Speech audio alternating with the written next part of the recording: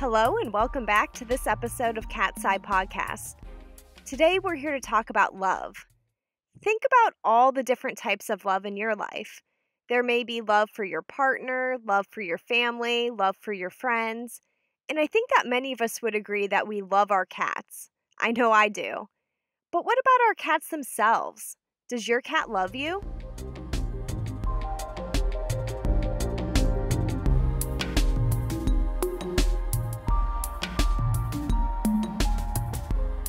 Alright, so before we get started, we need to define what love actually is. Love can kind of be one of those terms that is hard to pin down. We could define it as a strong affection for another individual based on close personal ties, or an intense emotional attachment between two individuals. In all, love is something that can help us feel more safe and secure, especially when we're around that other individual. As humans, we're always trying to figure out how animals feel about the world around them, and we might even think that different animals have varying capacities to love. Is this something that you've noticed, Tori?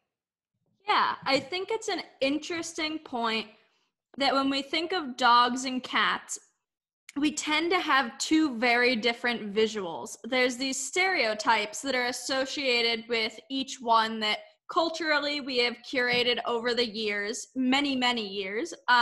So when we think about dogs, we think about man's best friend, a partner in crime, helping us hunt and gather, all the way to helping us maybe figure out how to scent for coronavirus. Dogs are always known for helping us. But when we think about cats, their job started out as a mouser. They worked independently from us.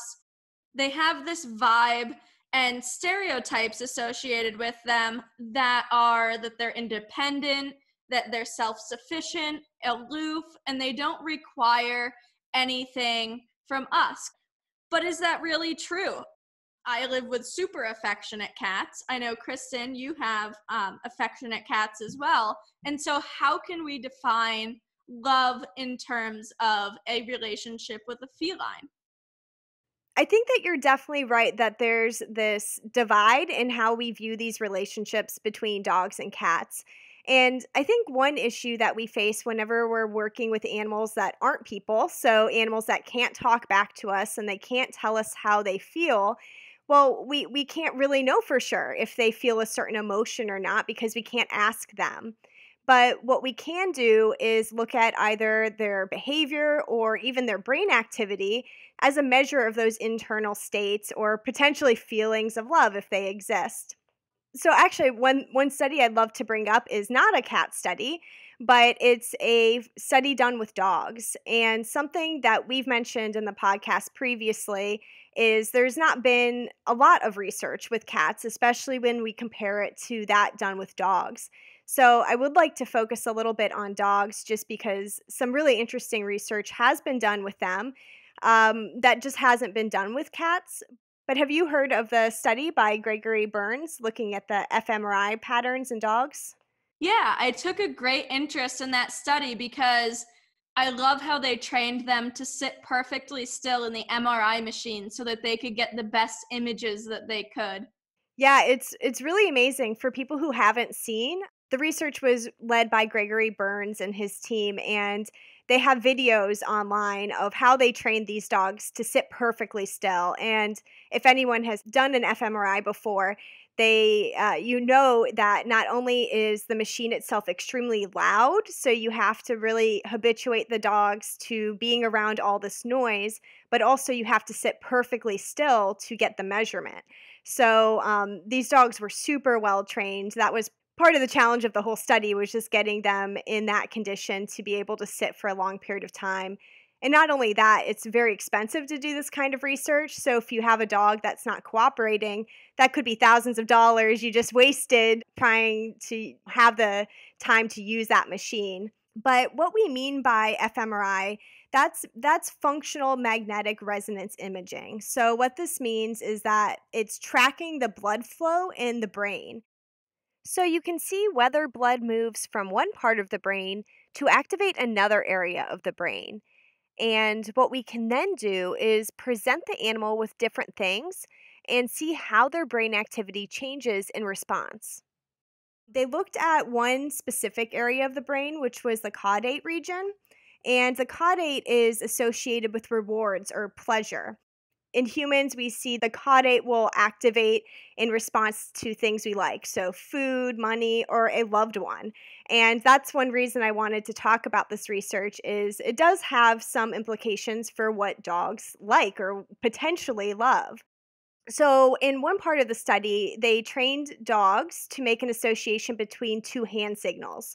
So, one hand signal meant that they were going to get a food reward, the other hand signal meant they weren't going to get a reward. And they saw, just like they predicted, that the caudate region of that brain, so that reward center, was activated when they saw the signal for reward, but it was not activated when they saw the signal for no reward. So after that, Berns took it one step further and he presented dogs with the scent of either their owner or a stranger. And what he found is that the caudate region activated in response to the owner's scent, but not the stranger's scent. And they've also done some preliminary research showing that the caudate region also activates after a brief separation with the owner, so once the owner returns. So again, this is showing that the dog is associating that owner with good things, with rewards, but not necessarily every person is associated with those things. So there could be some preferential behavior in response to that owner. And is this something that behaviorally you've noticed in your own dog, Tori, that when you return from a separation that Nikki is showing behaviors that might indicate she's happy to see you or that she's glad you're home, things like that? Yeah, she's a little bit different. She definitely shows happiness and excitement when we get home, but she's a bit more of a complicated case because she suffers from some intense separation anxiety. So she's not alone very often, but when one of us does come home, she is very excited to see them.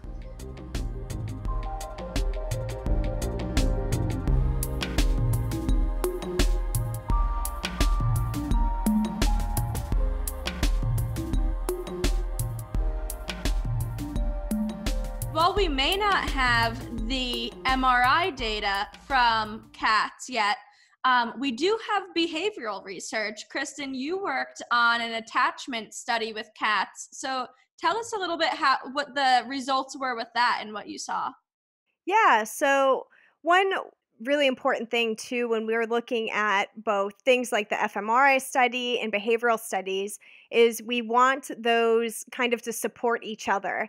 And that's what the dog research has done. The fMRI study is really supported by the behavioral research, where when we see dogs are separated from their owners, there's things like separation distress until the owner returns. And then we see those greeting behaviors. The dogs, the majority of them, are able to go back to their normal behavior once their owner comes back and then go back to whatever they were doing. And so we looked at the same kind of thing in cats. So what we did was bring cats into an unfamiliar space, which was our lab at Oregon State. And we've talked about this before on the show, but what we're really interested in is how do the cats respond after the owner has left the room and then returned. And this is a measure of attachment. And so attachment, it's not quite love. People will sometimes talk about it as love, but it's more looking at if that animal is able to use that person as a source of security. So what we see is often when the owner leaves the room, the cat will be distressed. So we'll hear the cat crying. We'll see that the cat doesn't continue to explore the novel room. They just kind of sit in front of the door and cry for the owner to come back. But once the owner comes back, we see there is a greeting. The cat will go up to the owner. We'll see they engage in a lot of affiliative behaviors like rubbing on the owner, purring, sitting on their lap. And most cats will then go back to exploring the room and toys now that their owner is back. So we see that the cat is using the owner as a secure base from which to feel comfortable and to explore a new environment. And that's the exact same thing we see in dogs. In our research in our lab with dogs, we run the exact same test and we see the same patterns of behavior. So for both species, the human is an important component in how secure and comfortable they feel in different scenarios. So again, although we don't have the fMRI study to back up the brain activity in cats, we're seeing similar responses between cats and dogs on this kind of test.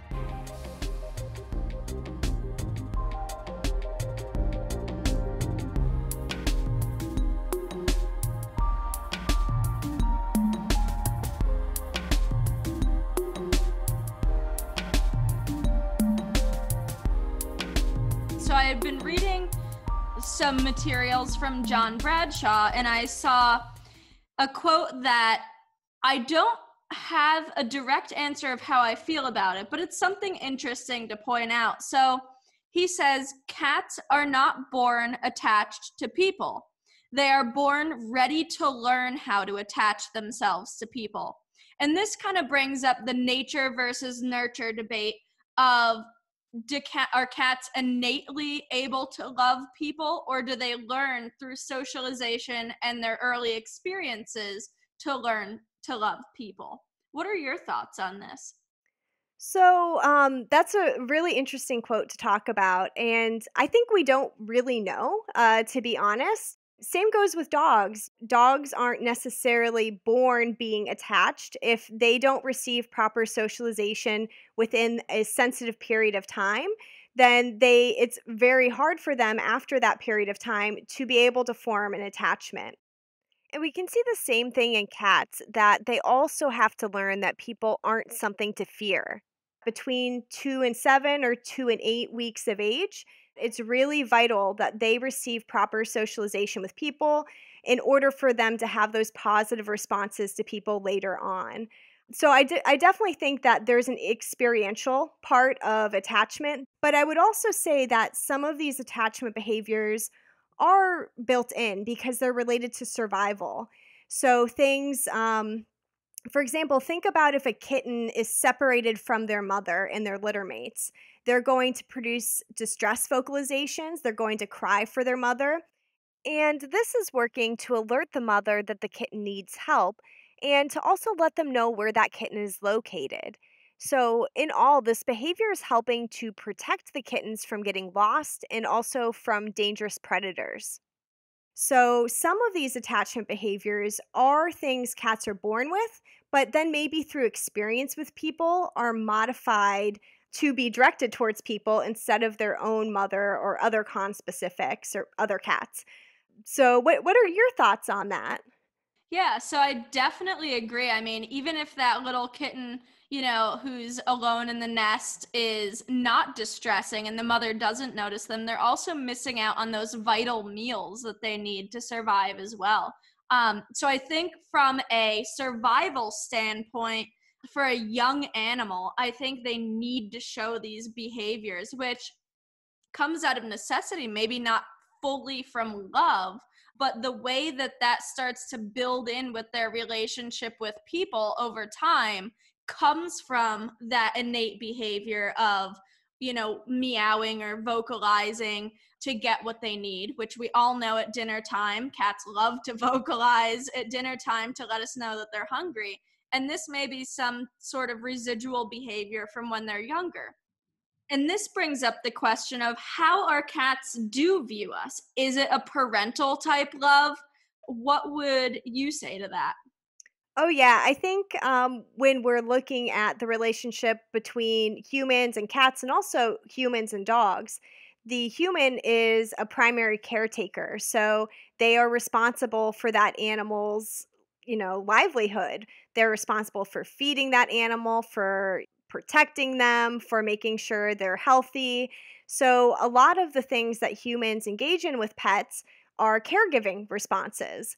And so, with the attachment work with both dogs and cats, we're seeing that the cat and dog also behave in ways that indicate attachment toward the person, like a parental offspring attachment. And what we see in human infants is the same type of thing, that when the the parent leaves the room, that they're distressed, they cry, they search for the parent. But then when they come back, for the majority of infants, they're able to calm down. They go and greet their parent.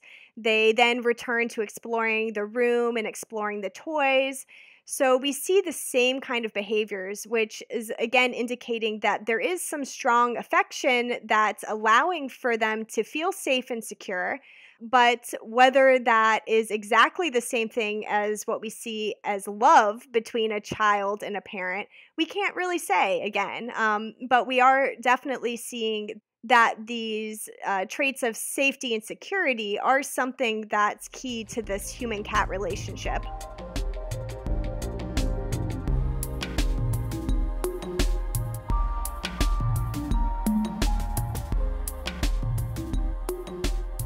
When we think about these relationships, we're mostly thinking about the pet relationship. And of course, around the world, that does change on how that looks. But it's an interesting to think about with feral cats or the barn cats or cats that we tend to keep in colonies or that have formed themselves outside. It's not necessarily in their best interest to show outward affection.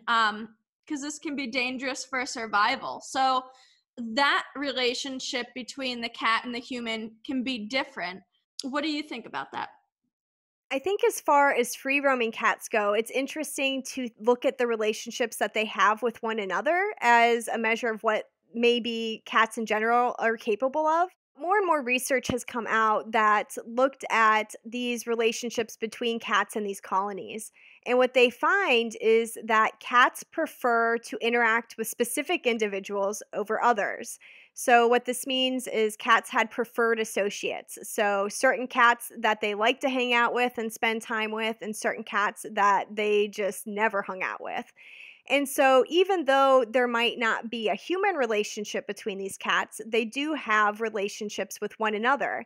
And in my own research that I did for my master's, we definitely saw this. We saw that some of the colony cats would always constantly be hanging out. They'd be sleeping together, they'd be playing with one another. And then some cats would show up for food, and that was about it. They didn't seem to have a lot of affiliative behavior with other cats, and they kind of just went off and did their own thing. So I think that, again, even without a lot of human interaction, cats are still forming affiliative relationships with one another. You know, there's this idea that cats are from a solitary ancestor and that they don't create these bonds. And so I'm so interested to see that there's more and more research claiming that they do have these bonds. They do have preferred associates and they want to be social with one another. Just like humans, maybe we don't want to be social with every single person we meet, but we definitely want to have those bonds and relationships. Yeah, and I think this also comes to this idea. We might have talked about this our first episode with the solitary versus social behavior, but cats in general have very flexible social behavior. Some cats really prefer their owner, some cats are very strongly bonded, whereas other cats may be less so. But I think one component of that people don't consider is the human's impact on that. So, how is your behavior impacting whether your cat wants to spend time with you or whether they bond to you or not? It's definitely a relationship. So, when we talk about love, if the other partner in the relationship never shows any warm affection towards you, why would you have any warm affection towards them? I think that's a brilliant point to make. And I think there's a lot of, bringing back the stereotypes, I think there's a lot of preconceived wrong notions that cats don't want to interact with us, and therefore we don't interact with them. And I think that's for my professional and personal goals for people is do stuff with your cats. I don't care if it's training, I don't care if it's play, just spend more time with them. They do want to interact with you. And most of the annoying behaviors that you see are because that's what they've resorted to get attention from you. So if you just pet them more, and I want to make a note about petting, sometimes petting is not what your cat wants in terms of affection. Sometimes it's play, Sometimes it is just being near them. Sometimes it's talking to them. So find out what your cat's sort of love languages, and I say that very loosely because we're talking about whether or not love truly is a thing in cats, but for all intents and purposes, their love language. Figure out what they enjoy from you. Maybe it's training. Maybe they don't want to be all next to you and cozied up and, getting pet and kind of mauled by our primate nature. Maybe they want to be doing something for a reward. So find out what motivates them and then do more of that thing.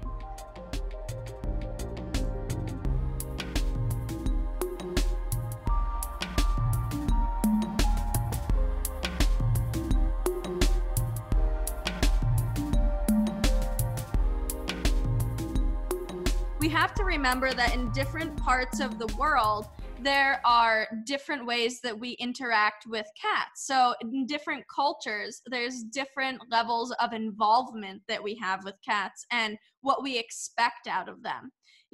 Just a few hundred years ago, we only expected them to hang around and kill mice for us. And now, all of a sudden, we're expecting a companion and someone that's always going to be there, and we're basing this off of how we look at dogs. We're not utilizing them for our mouse killing needs. We don't have that. We have mouse traps or whatever we do to prevent mice from being in our house. And we also think it's kind of gross when they do get a mouse. So we're kind of removing that identity from cats, and we've assigned them this new identity of companionship. And so now we have them in the house, and that prevents a different welfare concern for them as well. We stuff them in the house, we give them new friends, and we expect everybody to get along. So we have to think about what they want in that relationship too. Maybe they need more space from that animal, or maybe they just want some downtime from you. But it doesn't mean that they don't like you or they don't want to interact with you. We've talked about this before, but I love bringing it back up. Owners think if my cat goes out and starts hanging around the neighbor's house, then they don't love me because they're betraying me. They're going to someone else and trying to get the love, the attention, the food, whatever it is, the neighbor's giving. How am I not good enough? And we put this on ourselves. But when we think about a dog being social with someone, we love that. That's what we want. Most people want dogs to be. We want them to be friendly with others. So it's interesting how we put these constructs on these different relationships. What are your thoughts about the cultural differences and how that plays out? Yeah, I think that that's really interesting. Again, this idea that if a cat goes and gets affection from some person that's not the owner, that's, like you said, betrayal. Because even in humans, when we look at attachment, we see that when we're babies, when we're infants, there often is this preferential behavior that they often prefer the mother or the parental figure over a stranger, and a stranger can even be something distressing to that infant. But after about 18 months of age, we see that they start developing multiple attachments. So it's something normal to have multiple attachments to multiple people. And so having a bond with, say, your aunt is not proving that you don't have a bond with your mother or father. And same thing goes with pets. It's a very healthy reaction to be able to be socialized to several people, not just your owner. And as far as culture goes, I think that's really interesting. If we expect, either based on what we believe or maybe our culture, that the cat isn't going to want to hang out with us or isn't going to be able to form a bond with us, why are we then going to try to interact with them? Versus if we think cats are capable of these things, we might be more likely to reach out to them and initiate those interactions. So I definitely think that how we view the cat and how we behave towards them is directly going to impact that cat's sociability and maybe also their ability to bond towards you. So there definitely can be a cultural difference between how people are viewing those relationships, and also enacting them as well. Sure, absolutely. It becomes kind of a self-fulfilling prophecy. If you interact with your animal and you build that bond and you work towards that relationship and having a good relationship, you're likely going to have a good relationship, or at least a better relationship than someone who gets a cat, likes it as a kitten, and then blankly ignores it as a piece of furniture for the rest of its life. There's probably not going to be as deep of a bond going there, and you're probably going to see either some problem behaviors or just nothing out of your cat because they're going to be independent in that situation. Yeah, and another thing too is we, at least in the US, we are treating our cats and dogs very differently. So puppies, it's just kind of standard that you're going to take them to puppy class. They're going to be socialized. They're going to get training, but we don't expect those things from our cats. So we don't give them those experiences. But then we're producing animals who don't like to leave the house, who are uncomfortable around strangers. Now, is that because it's something, again, this nature versus nurture idea? Is it cats are just this way? Or is it an experiential thing? And I think last episode or 2 episodes ago, we talked about we're seeing that cats are capable of, forming these bonds, and they're capable of going out and exploring the world and it being enriching for them. So again, coming back to this idea, what do you expect out of the animal and how are you shaping that expectation into their behavior?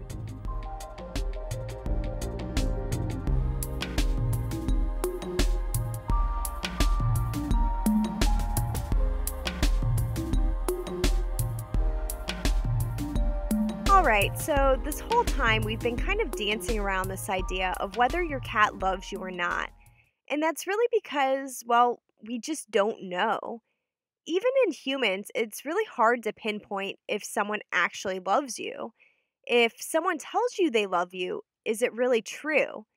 And what does love mean to that specific person? Some people might say that they love you, but then they behave in ways that are counter to that. So even in humans, we know love through that person's behavior toward us. We know love when that individual cares for us, when they show us affection, and when they trust in us. And the same goes for cats. Although we cannot ask the cat directly if they love us, we can look to their behavior in order to determine how they feel about us. Just because we can't put the label of love on your relationship with your cat at this point with adequate research, there are things that your cat does in terms of body language that shows you that they do have this bond with you and that they do really value the relationship. And so that's something that you can look at in your cat to see whether or not they're enjoying something in that moment. And just like in humans, verbal language is only a piece of how we communicate with each other. There's plenty of other ways that we communicate with body language, just whether we're smiling at each other or moving towards another person or softening our body when we see someone coming up to us that we do enjoy hanging out with. And that's the same thing that you can start to look for in your cat to see how they're feeling in that moment. So some things to look out for are, is your cat walking up to you with their tail up in the air? Are they walking towards you with some intent, or are they slinking away from you? That gives us a big indication of how they're feeling in that moment. And I will say, just, in case they do slink, it doesn't necessarily mean that, on the opposite hand, that your cat hates you. It's just that they're feeling a little unsure in that moment. But tail up, resting close to you, bunting, which is that head-butting behavior, that all means that they're coming up to you, soliciting attention. And so give it to them.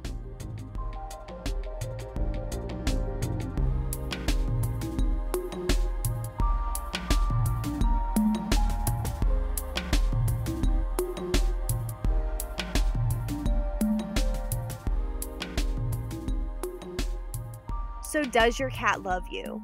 Well, science might not have an exact answer just yet, but from observations of cat behavior, we can definitely see that owners have a special place in the lives of cats. Cats look to their owners for guidance. They can form strong bonds with their owners, and they can be highly social and affectionate toward their owners. Just like I hope to be a source of comfort and security to my cats also provide me with comfort when I'm feeling down. They cuddle me when I'm upset or sick, and they're there for me when I have a bad day. I may not know if my cats scientifically love me, but I can say for sure that I love my cats.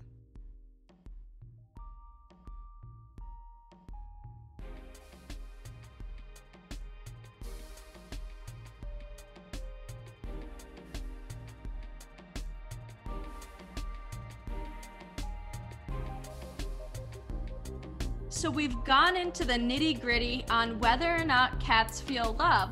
So do you think cats love? What do you think that looks like, and how does that impact the relationship between you and your cat? Let us know in the comments. We would love to continue this discussion and hear more from you guys.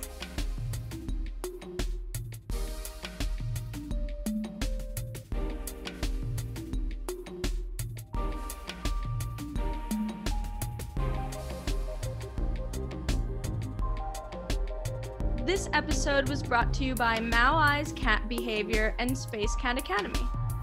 Visit us online at maueyes.com and spacecatacademy.com.